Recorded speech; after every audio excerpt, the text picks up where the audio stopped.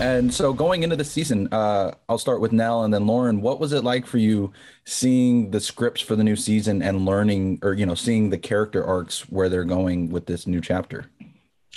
It's always so exciting when we get our new scripts for our new seasons. I mean, all of us are playing the same guessing game that you guys are as to what the hell is going to happen. So it's definitely a feverish read as soon as they get sent over.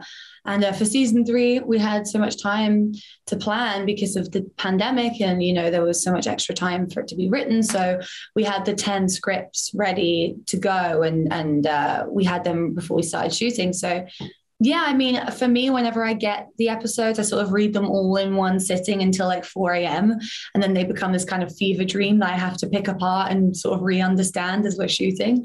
But yeah, it's just as exciting, I think, for us to find out what's happening to our characters as it is for the fans of the show and people watching. And yeah, I just can't wait to get my hands on season 4 and see how the hell this thing's going to end. Oh yeah, no, it's always exciting to find out what we're going to do. And I was struck by a lot of there's some really funny scenes and moments that I think the writers did a great job with that side of the show, and that sort of the opposite of the grief and sorrow and horror. There's some really very funny episodes and funny moments. So what would you say for each of you was the biggest creative challenge for you going into this season in comparison to the past ones?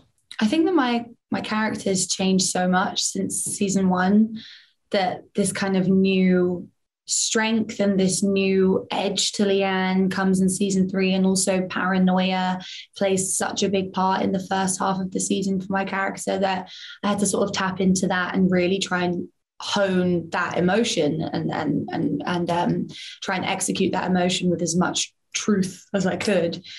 So that was creatively quite difficult for me. There was a lot more physical challenges for me in season 3 as well. I had to do a lot more stunts, a lot more running, a lot more screaming, a lot more skulking around the house, if that was even possible.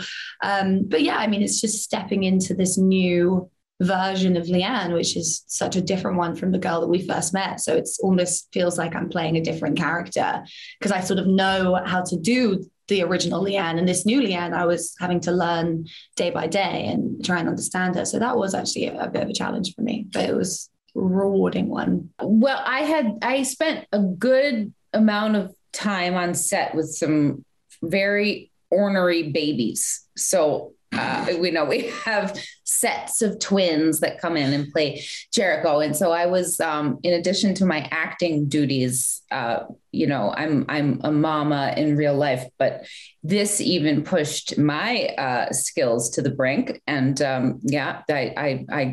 it was lessons in patience and clandestine snack feeding between lines, other people's lines, sometimes to keep people happy and sated and quiet. So it kept me in the moment, present.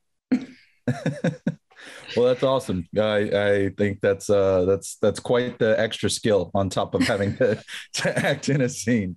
Well, thank you both so much for taking the time to chat with me. I really do appreciate it. I've had a blast with this season so far, and I can't wait to finally get my hands on the rest of it.